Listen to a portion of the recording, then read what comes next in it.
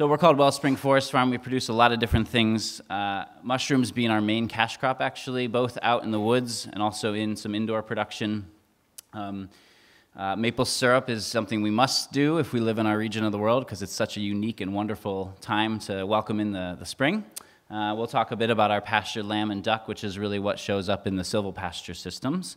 And then we do a bit of elderberry. It's kind of a new thing in North America to value the medicinal benefits of elderberry, so we're finding that to be of interest. My 92-year-old grandmother now consumes elderberry every day and swears it's what's keeping her going, so we've actually named our elderberry after her.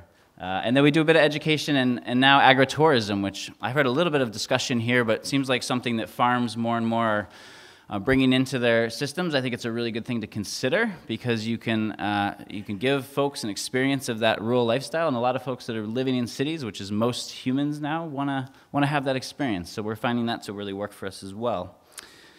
But I'd say that our overarching principle and vision is that we try to develop a farm that's really in the image of a forest. And what we mean by that is the farm we walked on when we found it was pretty beat up. The soil was very compacted, the nutrients very deficient, the water was pooling and running off and eroding everywhere we could see.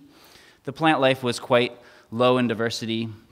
We had a lot of those problematic plants that are indicative of sort of poor and deficient soils, some of those thorny and sort of noxious plants growing throughout the landscape.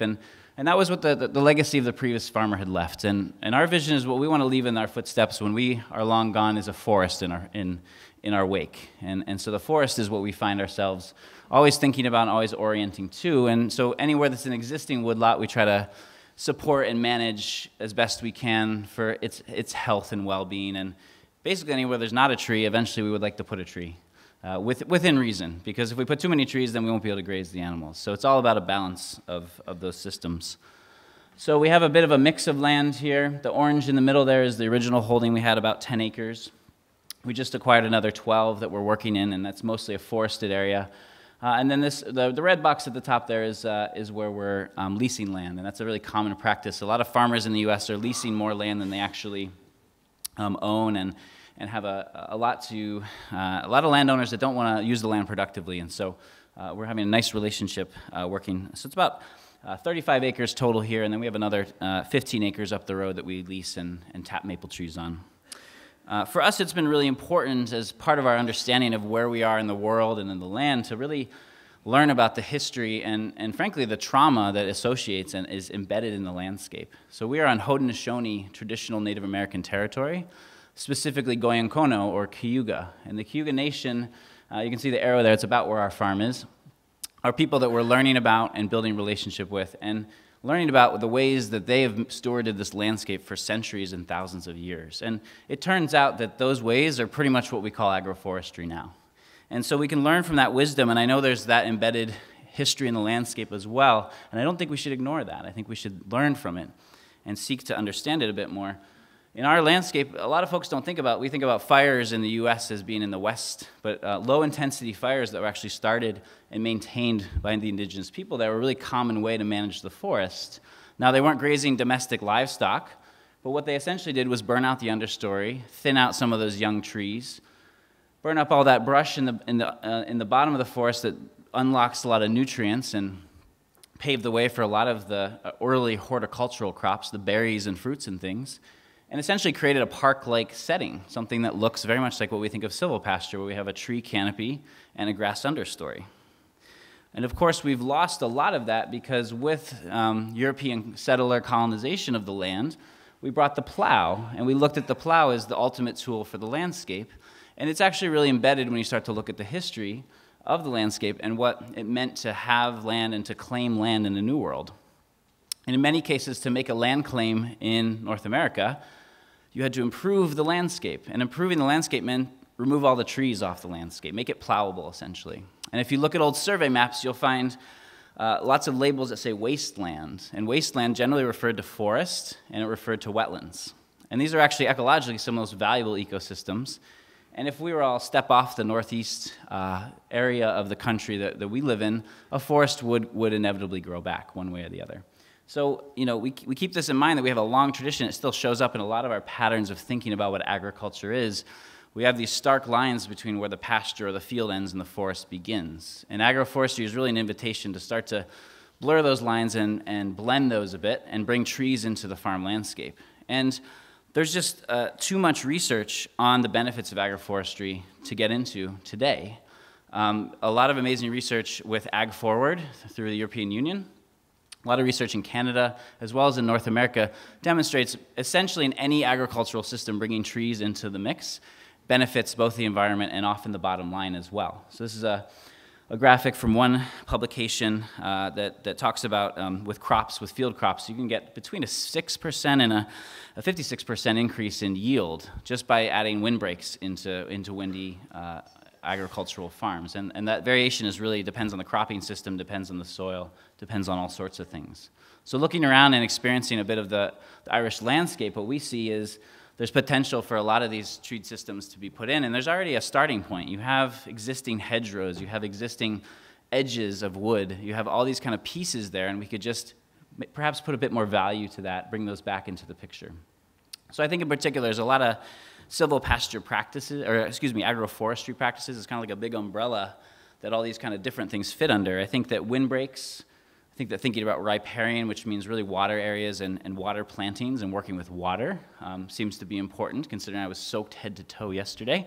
That seems to be a persistent feature of this landscape.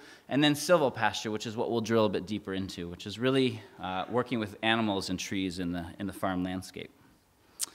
So just to summarize, a lot of benefits to these things. And agroforestry really, systems really rate at the top of these kind of different qualities that often conservationists or policymakers or farmers themselves are looking to add to their landscape. And when you add trees, you kind of start to really buffer those things up. So the question is, how do we add them in a way that allows us to do the daily work of the things we're doing, whether that's handwork, whether that's machine work, and whether our machines are big or small, all those kind of different things. Particularly with carbon sequestration, there's a lot of ongoing debate within climate change about practices that are seeking to reduce tillage, about practices of managed grazing and intensive grazing systems and all the carbon benefits. And there's certainly carbon benefits there. But hands down, time and time again, once a system adds trees in, it becomes net carbon positive. It becomes a repository long-term for carbon in the landscape. And there's really no beating what trees do in the landscape in terms of carbon. And what we're finding on our farm is there's an added benefit for ourselves in the day-to-day as we experience more and more extreme rain events. We get heavier and heavier rains coming at unpredictable times of year. We get dry spells that we never used to have. Our rain is not as much as we see here on the island, but it's generally evenly distributed throughout the year, and that's not really the case anymore, and it's not likely to stay that way. So systems we've used on our farm, just to give you an example, silvopasture, we have some windbreaks. That was one of our first plantings that I'll show you some pictures of. Forest gardening is a practice of kind of intensive management where we look at an orchard as a forest ecosystem and plant understory plants in there. All of our waterways are active sort of restoration projects where we look to plant trees and restore natural flows of water and have that benefit the landscape as opposed to essentially ripping erosion through the landscape, which is what it's essentially done for the past 50 years. And then forest farming, which is actually producing crops underneath the forest canopy. So for us, maple syrup and mushrooms fit into that scheme. So we encountered this landscape that had been sort of largely, any open land was sort of extracted. There's about 50 to 60 years of hay harvest coming off that land and really no clear indication that the previous farmer had put anything back on. So when you're harvesting grasses or hay or silage, you're taking fertility off the land, and it's really important to return that. So one of our first goals was to put animals back on the landscape to return some of that material and start cycling it a bit better. We also had just a ton of sort of overgrown, brushy areas that were impenetrable and actually were so thickly grown together with a mess of vegetation and vines and all sorts of things that they weren't really beneficial habitat for birds or animals or anything as much as they were also not very beneficial for our purposes on the farm. So this is an example of one of the riparian areas where the water was essentially just a floodplain. Every time it would rain, it would just flood essentially about a couple acres of the farm because the water just didn't really simply have anywhere to go. But I think the biggest difference is that unlike goats, we have a good agreement. Goats seem to want to get up in the morning and try to get out of the fence. That's their number one objective for the day. And the sheep, generally, if we give them good forage, they'll stay put where we want them to be. And so what's beautiful about this animal is they, as a breed and also as a sort of a culture within their herd, and I think that sort of culture mentality is really important and can be unique even within the same breed. They take quite well equally to woody vegetation as well as to grass. And so we essentially fenced out those scrubby areas and had them go to work. And this was quite a sort of biblical experience, that one could say, because it was 40 days where there was no pasture and just this woody vegetation. And so we put them on the green stuff, and they loved being in the shade and in the cool shelter of this. And they did quite well. And at the end of the grazing season, our lamb hanging weights were no different than any other year, which would be our indication of sort of productivity. So no real change. And we said, wow, that's quite a blessing, but boy, next time this drought comes, we've got to be a little more prepared. That same windbreak, that willow windbreak, which you can see here, this drought year, we really just, anything that was green, we were willing to give to the sheep. That's how we felt at this point, even if it meant sort of setting ourselves back. But these trees had actually grown quite well. This was their fourth season. You can see about half the vegetation's above the browse height, which means the plant can continue to photosynthesize and grow and put energy into its roots. So we let the girls feed on these willow, and one of the things we noticed is that they didn't quite feed as aggressively as on some of the other vegetation. They actually fed for a bit, and then they backed off. They looked for something else in the landscape.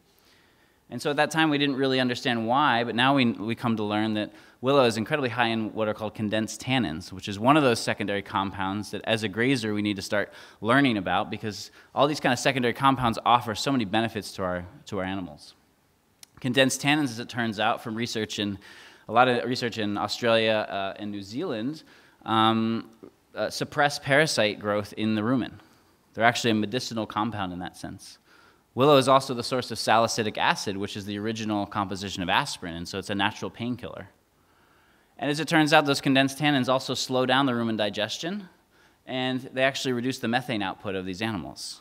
And this is a wonderful tree, and this is a stick that we can stick in the ground and start to plant, and it can also serve as a windbreak, and it persists today and does quite well, and is really, we see this as them sort of feeding themselves at the medicinal trough of things.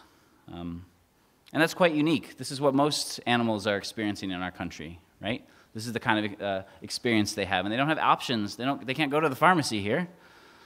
And they get fed what we like to call in the States a total mixed ration, the TMR, the magical formula that tries to figure out all the nutritional needs that every animal optimally wants and then feed them the exact same thing.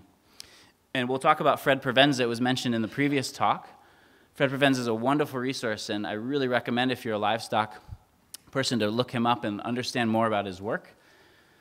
One of the things he did is study animals and note that individuals on a daily basis, even on an hourly by hourly basis, have different nutritional needs, and they can't be met through a total mixed ration. And it's the same way that if we fed you all a pill or a powder, which we have products for human consumption now, right, that have the complete package, we know that fully isn't going to meet our nutritional needs. Right? We all need something different, and it's not just about nutrition, it's also about taste and the experience of eating. And so Fred actually gets into the fact that animals want to experience the landscape and be able to sample foods and sort of have the buffet laid out for them. And we want to let them decide what's going on. So for us, this starts to reorient our thinking. And my background before farming was really in ecological, exploring the natural world and sort of ecology. And it was really curious to me, and I think Fred talks about this a lot in his work as well, that we don't often think of domestic animals in the same way we think of wild animals. So we look at behavior, we look at feeding habits, and we look at habitat for wild animals, but when it comes to the farm, we just say, well, we just need to feed them so many pounds of grass or so many this or that, and we'll be good. And that's not really how they have evolved, and we're really missing the boat, I think, when we do that. So we start to think of ourselves as creating habitat. So what kind of habitat do these animals want to experience on the landscape? Well, any livestock farmer can tell you that anytime an animal has access to shade, they're going to sit there and take time, especially when they're digesting after that morning meal, and it might be a bit hot in the afternoon, and they're going to seek out that shade and do their ruminating there. If there's a chance for them to strip a tree bare, they will probably go and strip that tree as much as possible, right? They have an attraction to trees for certain reasons. So we pay attention to those things, and we don't necessarily give them free rein, but we give them access to it. And it's controlled access, and one of the ways is we give them time in a paddock, and then we move them to another place, and we don't give them access for too long. And that's really important with trees. because they'll just continue to go after it if you don't let it. Some of these gals have gotten really good at climbing on each other's backs to be able to reach the vegetation, right? They learn quickly. And they're feasting on robinia, which is also known as black locusts, which is a really interesting tree, not native to here. They say it's not native to where I come from either. It's actually on a blacklist. If you sell a tree, robinia in New York State, you have to put a label on it that says this is a really dangerous tree. But it produces rot-resistant wood. It produces fence posts in 5 to 7 years. It fixes nitrogen in the soil, and the nutritional value of its leaves is basically the same as alfalfa. It's incredibly dense nutrition, and it doesn't matter if it's a drought year, it doesn't matter if it's a flood year, those trees look just as vibrant as ever. So there's a really important, I think, implication to that when we think about a changing climate. The other thing that we notice, and we always seem to have a fun go in the winter when we think we've got all our lambing figured out and we got all the ram lambs out at the right time and nobody should be giving birth early. Well, somebody always does, it seems like. So this was one of our moms one year in January and they always like to have births in the worst weather possible. So we always get this like nasty, wet, heavy snow, and the mom's like, yeah, this seems like a good day. And so here she is, and we couldn't find her. We didn't know where she was, and we finally found her in this brushy area in one of the dense areas that we thought eventually we'd clear out, that this stuff was a waste and in the way. But it was incredibly important shelter. It may have been the difference between life and death for her as she's giving birth to her young. So this is what habitat looks like. And if you're not familiar with Greg Judy's work on grazing, I'd really recommend digging into that. One of the things he talks about is that if we're growing and raising livestock, that we're not actually livestock farmers as much as grass farmers, and maybe even further than that, we're solar farmers. We're actually trying to capture the maximum amount of light and turn it into plant material that our animals can benefit from.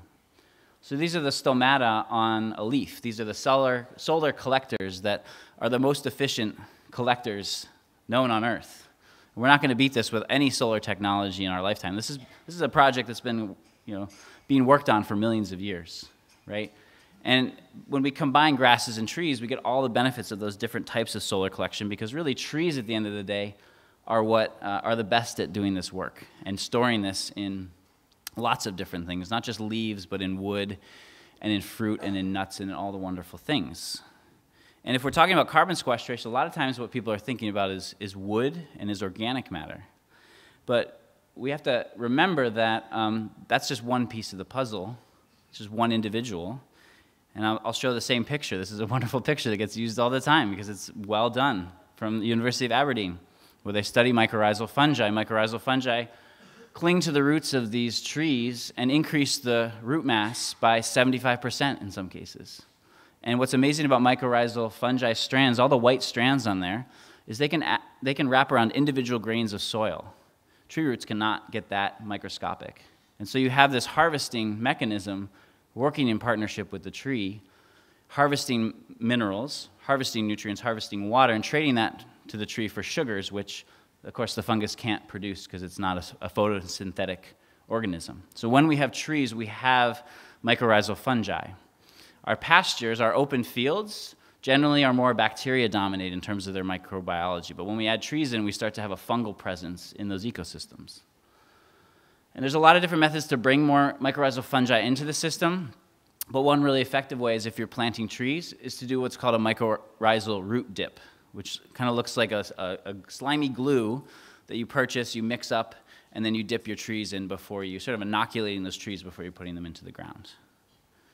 So we have those trees and that long-term storage and the fungus, and then if we bring the grassland systems in, it seems like we share some of the similar pictures in these, right? So we have these perennial grass systems that, if we're grazing properly, can put a lot of carbon into the soil as well. So most tree biomass, most tree carbon is above ground, but most grass carbon is below ground. So the partnership of those two, silvopasture, really gives us the maximum carbon benefit. But we cannot have the benefits of those. Those grasses have all evolved with grazing ruminants all throughout the world. And if you haven't seen the old BBC series Planet Earth, the Grasslands episode is a wonderful testament, a wonderful explanation of all the ways that herbivores and grasslands have evolved. So with these building blocks, we can start to think about habitat, and we can start to think about silvopasture. And what we've really learned on our farm is our role is not to be anything but the conductor. We're not actually doing the work. We're not photosynthesizing sunlight into grass.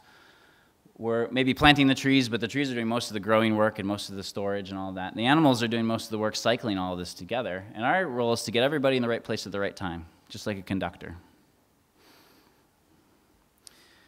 So let's look at a couple examples of how this has been going on for a long time. This might seem like a new thing, but this is actually an old thing, and we could just call this farming if we looked far enough back in time. This is novel only because we sort of abandoned it collectively.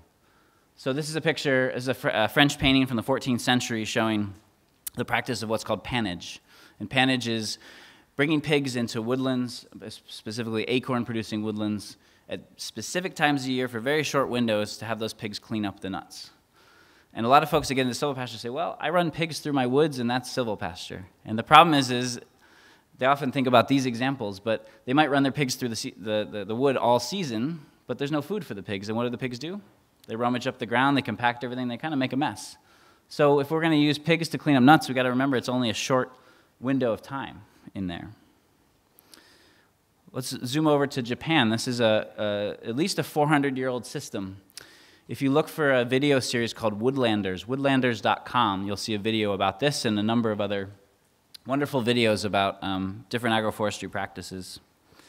And so this is oak coppice. This is called the shi tree in Japan, but it's an oak.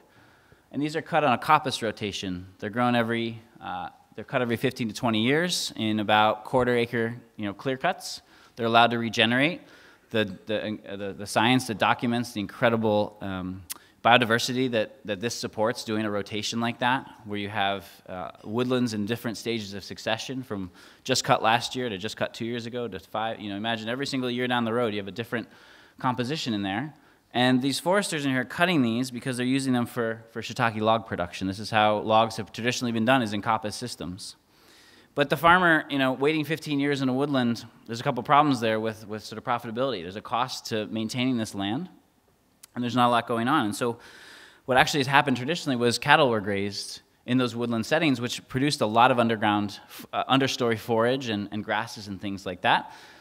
And even at the right stocking density, they found the cows could help prune the initial shoots off the oak and help with a bit of that work as well. Not as clean as the farmer could do, but actually would do quite a good job of helping to get those trees to the final stage. And oak leaves in general are very high in tannins as well, so inevitably the cattle were also benefiting from a bit of sampling. And what we see on the farms that we visit is if there's access to oak leaves, they'll eat a bit, but again, they'll slow down. It's not the main course, it's a side dish. Here's the dehesa, or the montado. These are traditional silvopasture systems in Spain and Portugal. So the cork tree, the oak cork, is from the montado system. And these are kind of open oak savannas. Now, this is a very different ecosystem than you or I are from. This is a dryland ecosystem, but it's a pretty amazing system. It's a sheep-based system where either the oak was harvested for timber, or if it was a cork oak, it was harvested and used for cork for a long time. And the famous character of these is always this black Iberian pig. This is the llama iberico. This is the world-class famous smoked pork that is probably the most expensive pork and maybe some of the most delicious you could find. Comes from these systems and these acorn-finished pigs. Missing from this story often is that these pigs, again, only came in at certain periods of time at the end of the season to collect the nuts. It was mostly merino sheep that actually grazed and maintained the system throughout the growing season. And what I think is interesting about all the research that's been done with this, in the Montanza in particular, is the cultural relationship to it. So the pig harvest became a community harvest, became a festival, became the ritual washing of all the parts of the animal in the creek, and the creation of the sausages and putting up all this material for the winter. This is originally a cultural festival. Now people travel just to visit and experience this, right? So we're embedded in something that's not just about farming, but also about the culture of farming. And then finally, if we look through another example, this is back to Fred Provenz's work.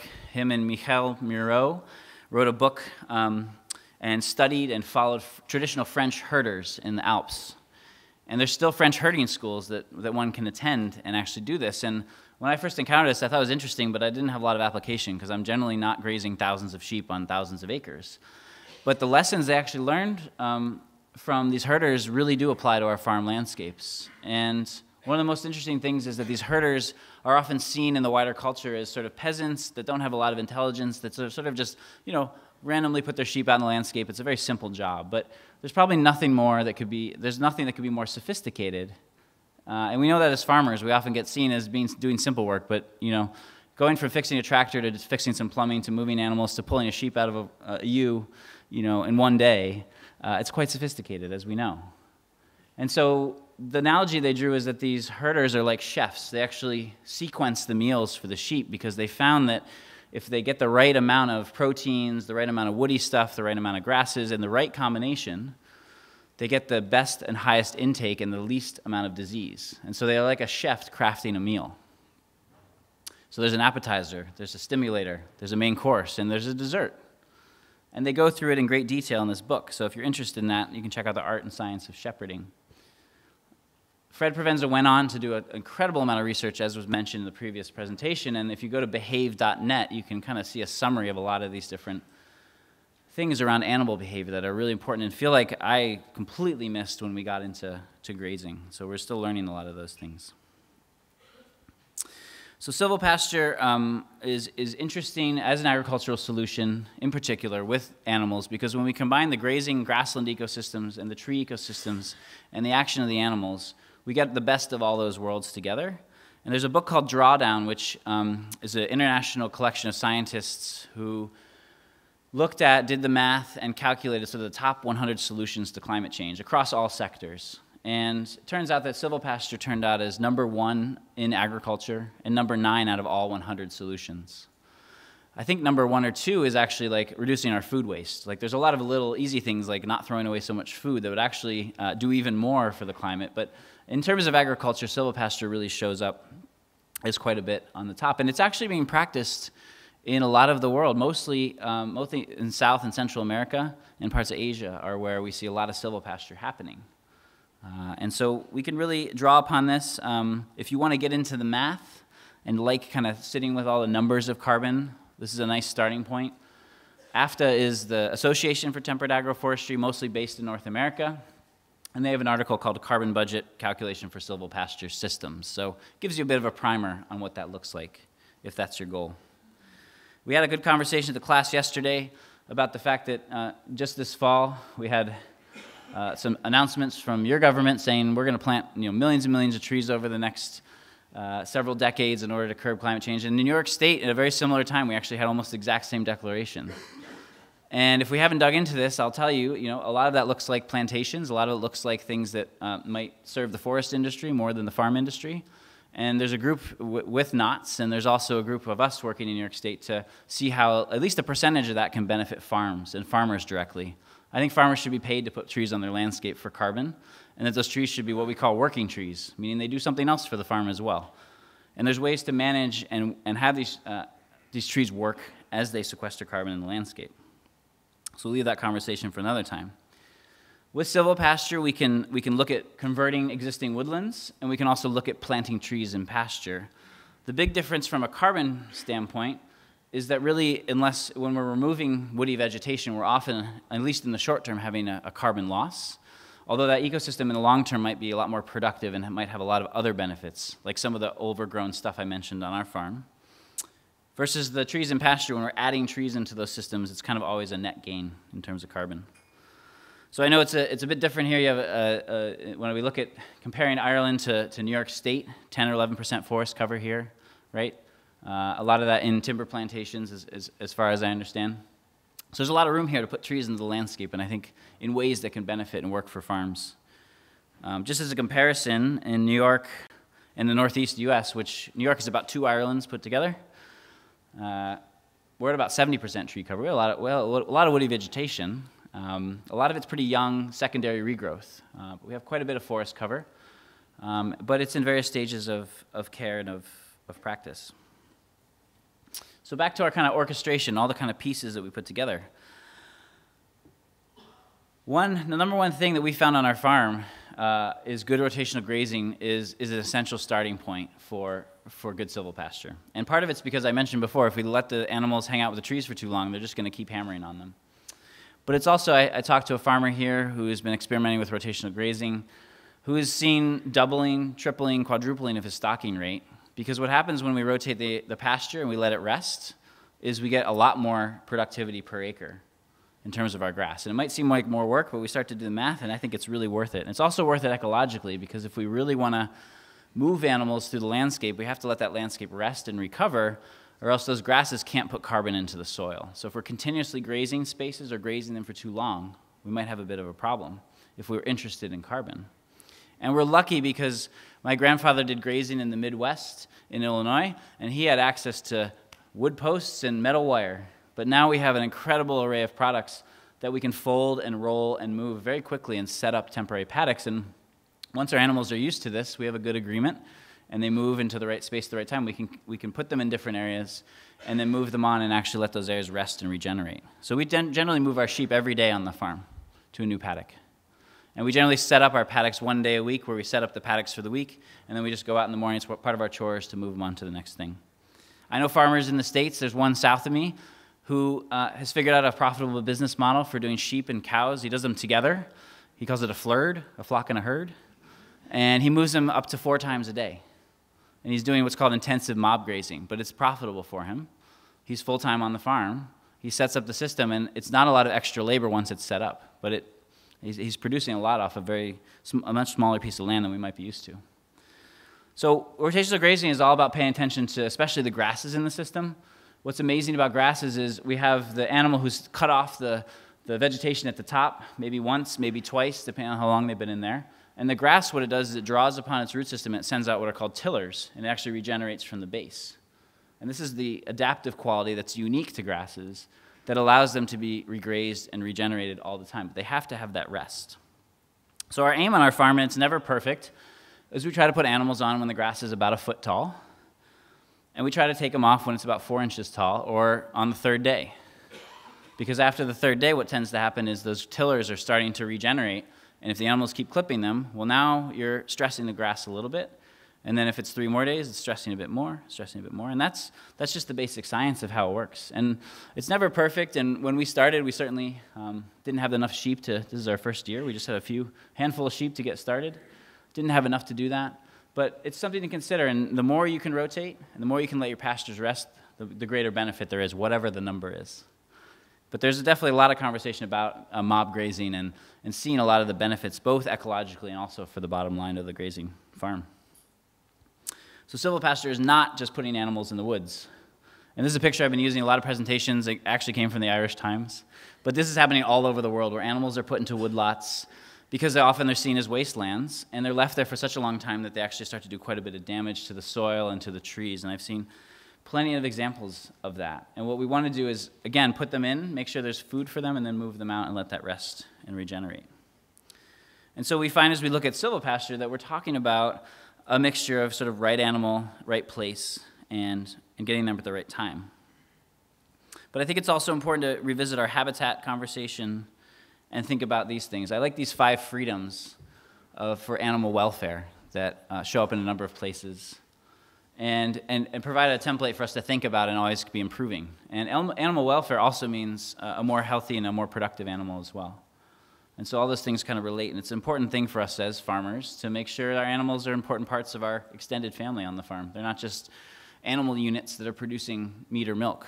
That's part of the goal, but that's not the only goal. So in your silvopasture, if that's something you're interested in, I would encourage you to start with really the most marginal or overgrown or those areas of the farm, like I mentioned, that you haven't been thinking about. Because those are great places to start to find more productivity and do a bit of experimentation and have a bit of a low risk in terms of the learning curve, because it is a learning curve in the end. So we've been constantly kind of working in these areas. So that first initial drought year, we kind of got enough material to keep the sheep happy. We'd go in there with the chainsaw, okay, drop a tree for them occasionally, that sort of thing, but it was a bit scattered.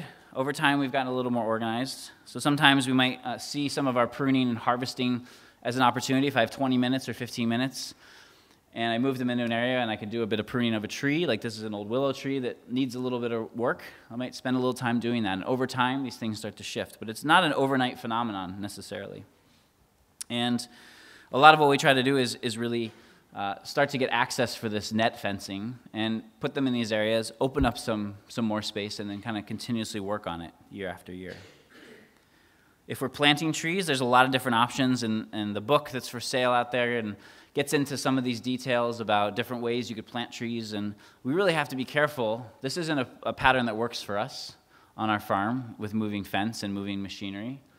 It's an orchard spacing, and often that's what people think of when they plant trees in pasture. But we have to think about, what is this going to look like when we plant? What is it going to look like as we manage and harvest over time? That's one of the challenges of tree-based systems is they won't look the same from year to year. They're going to change over time. So we do a lot of contour planting. We do a lot of work with contour, which is points of equal elevation on the landscape, and we plant trees in rows, and then we graze in the alleys. And then as those trees mature, we can plant in between those rows, and we can kind of shift our paddock system. And that's worked pretty well for us. We never plant as many trees as we'd like to on the farm, but we plant more and more every year. And there's also a number of sort of scattered patterns, different ways, and we talked yesterday a lot about those corners of the farm fence. You could create a thicket of trees and just fence them off from the animals until they get established. It's always cheaper to fence off a group of trees than an individual tree. And trees, turns out, like to grow in groups. They don't like to grow individually. So they struggle a bit more when you stick them out by themselves in pasture. And they always do better when you plant them in rows or in groups. And that's part about that fungal ecology in the soil. It's partially about that's how forests grow, is usually with dense plantings that thin themselves out. And so these are patterns that we can learn and sort of apply to our silvopasture. So we've learned over time. We used to think we could have pretty close spacing. I think that 30 feet between rows for sheep is actually too narrow at this point. We do more like 50 or 60 to start. You can see what our goal is we focus on tree species that get above browse height and where the bark gets hardy enough in at least under 5 years is our goal, because we want to put the sheep back in with those trees as quickly as possible. So that really reduces the number of possible trees we can grow if those are our criteria. But it's allowing us to put trees on the landscape really rapidly. So again, we have the willow and then the robinia up there, ready to browse after about the 4 seasons when we started to put the animals in with them. And if I put oak there, if I put black walnut, which a lot of folks want to plant where I come from, I might wait 10 or 15 years, and that's a significant difference in terms of the grazing land, the maintenance that has to go into those trees, the protection, all of that. So here's the example of that row of robinia, and what we like to do is plant really densely. So we don't look at what the finished size of the tree is. We recognize that some of these trees are going to probably not make it.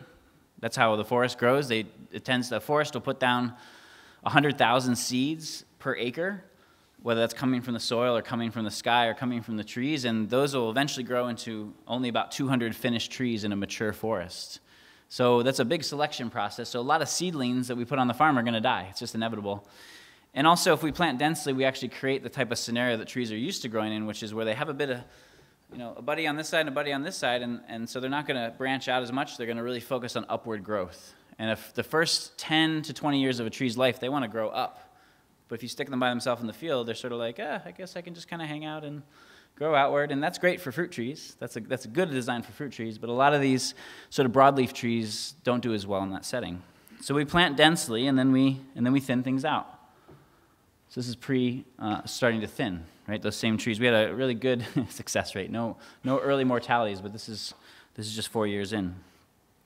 We generally use simple fencing. This is the net fencing to keep our sheep off the trees. This is off our elderberries. Interestingly enough, though, there's a toxic compound in elderberries, and our sheep actually don't really go after them. They do a bit of mess. They make a mess, sort of. They break branches and things, but they don't actually eat a lot of the vegetation. On my friend's farm, Angus Glen Farm, which is just up the road, he has a 400-acre, it's really dark, that's an Angus cattle on the right there, Angus grazing operation, 400 acres, I'm not sure how many head now, and about 30% of his farm is in silvopasture, and he's trained them to these single strands, and he can put a single strand around a tree and keep them off of it as they graze through the landscape. So once they're used to it, it's pretty easy. This was in Virginia at a farm. This is called a 3D fence. So if deer are an issue, or also if you want to combine sort of protection from wild herbivores with your domestic livestock, these are really effective and pretty inexpensive to set up. Where we have those T-posts in the back are kind of one set of double strands, and then you have this third strand out in the middle, and that creates a barrier that deer don't generally want to jump over. And so they didn't have any mortality from deer, and they didn't have to do any tree tubing in this whole field. And it was a very inexpensive way to set up that fence until those trees could get established. So one more thing I want to share with you before we take some questions is one of the discoveries from writing the book in Silvopasture is that more cultures around the world, especially in dry and warm climates, have used trees for fodder than any other use. And there's a lot of excitement, I think, and interest in this potential. And again, I think one of the biggest things is in a dry year, in a wet year, these trees are pretty much look the same. And so there's incredible value to the farmer in that kind of extreme weather scenario. But different species have different kind of nutrition, different kind of medicinal properties. So I always felt like, too, it's overwhelming if you want to plant trees on the farm to know where to start. It's overwhelming for us. And I think that it's very tempting to plant dozens and dozens of different species, but I'd really recommend starting simple and building out from there. And so one of our goals as farms was to look at this kind of climate resilience and start to focus on tree fodder and look at the research and see what was out there. And so we kind of put a bunch of trees through this test, all these different things. Is there research for them as fodder? Are they adaptable to a wide range of scenarios? Are they fast growing? Are they easy to propagate? Because inevitably we need to actually be propagating some of our own trees on farm, or else we're not going to keep planting because of the cost. So we might buy willow stakes for $1 a piece, but we can now produce them on our farm for 2 cents a piece, and that's a huge difference. And then if they have secondary products, all the better. So when we kind of pushed a bunch of trees through that sieve, these 4 came up as some of the best for the cold, temperate climate. So you got 2 that are native and 2 that are not native to here. So you can decide where you fall on that spectrum. It's really hard to beat the black locust for a lot of reasons. I don't recommend ever planting black locust in like a woodland restoration where you're not going to be actively grazing and managing it, because what it tends to do is send out root suckers and spread. But in a grazing system, it's brilliant because you can keep the rows in check because your animals are going to graze any advantageous shoots that come out. And like I said, it's a tree alfalfa. It's a rot-resistant wood. The saying where I come from is if you use locust for a wood, for a fence post, the way you know when it's time to replace is you put the post in, you put a rock on top. And when the rock decomposes, it's time to replace the post, right? I mean, this is carbon sequestration. This is going to last for at least 100 years in productive use on the farm. It is the replacement for pressure-treated lumber. It performs better than pressure-treated lumber. So what was interesting is then when we look at sort of how often it's described that we want a good mix of things in our pasture, well, the willow and the poplar are essentially analogous to grasses in our grazing system. The willow being a bit different because of the condensed tannins, so it's a little more of a medicinal. The black locust really is a legume, and there's other legumes out there to play with. I learned from a farmer here that gorse used to be ground up and fed to sheep, right? So there's other plants in the landscape that have high protein. And then the forbs are sort of the flowering plants that provide a lot of the nutrients and minerals. And mulberry has a phenomenal amount of nutrients and minerals. So if I were to summarize, you know, these plants have a lot to offer the landscape. And they're not just standalone on the tree fodder circuit, but they can be used in other ways as well. So we have these kind of benefits. If you visit our the Silvopasture book website, there's a whole webinar, just a sort of recorded presentation just on tree fodder, and if you want to dig in, that's a good way to continue to learn about this. But I'll just share one example to close from a farm I visited in Canada that I think is integrating the tree crops and the environmental restoration and the productivity in a really novel way that we're looking at now as a solution for dairy farming in New York, which is going through a bit of a crisis. So here we are on Prince Edward Island in Canada. It is a beautiful island up in the Maritimes.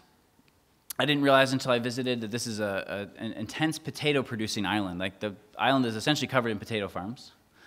And it's also really well known for mussels. So you go to a nice restaurant often, in the States at least, and the mussels are from Prince Edward Island.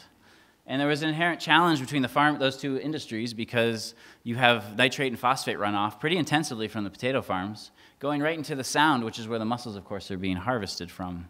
So the government was paying this farm that we visited to plant these willow buffers, 4 to 8 rows deep, and doing that as a way to see if that would capture that runoff before it hit the sea, hit the bay. So here's kind of what it looks like inside. And what was interesting is that willow is incredibly good at partitioning nitrogen and phosphorus. So they found that over 90% of both the nitrogen and phosphorus were taken up by the willow, which led to it growing about 2 to 3 times its normal rate, right? Because it's basically fertilizer for the tree. And that it allocates the nitrogen to above ground growth and the phosphorus to below ground growth. And then in this case, what it was being used for was it was actually being harvested on a rotation because it actually needed to be cut. This was now a demand because it was getting too big and it would fall over and cause problems. And at this point, they were gasifying it and using it for electricity. They were powering the whole farm off of the waste of their fertilizer runoff, right? What we're looking at in New York with the dairies is to install willow buffers to intercept the nitrates and phosphates, but then harvest this and use it as a tree fodder for the livestock. Because what's happening in New York State is we're importing seaweed to feed to dairy cows to reduce their methane, which for you all is a great resource around you, potentially, and that's an interesting thing to check out. But we don't really have a lot of ocean front in New York, and so the willow can potentially be a substitute for that to try to reduce our carbon output, right? So we have these multiple benefits coming from the same type of system. So I think I'll leave it there. Take a few questions.